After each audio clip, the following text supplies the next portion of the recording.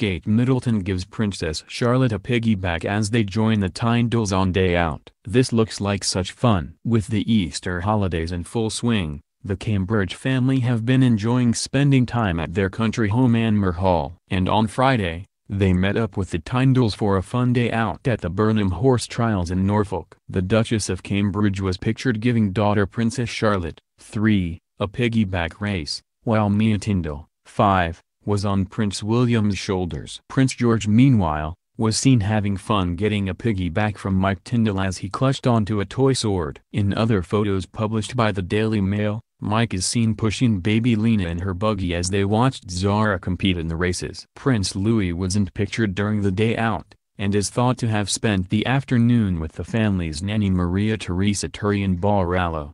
The Cambridges spend as much time as possible at their beloved country home. The 10-bedroom home boasts tennis courts and an expansive garden, perfect for the youngsters to run around and play in. The property also allows for the family to have maximum privacy. A no-fly zone was enforced over Anmer Hall shortly after George's birth in 2013, while William and Kate also had a row of trees planted along their driveway. Both William and Kate are doting, hands-on parents, and have worked hard to ensure that their children have as normal upbringing as possible. They both talk about their children regularly during royal engagements, and have listed in the past a number of fun pastimes that they enjoy doing, including arts and crafts, cooking dinner, dancing, and hunting for spiders in the garden.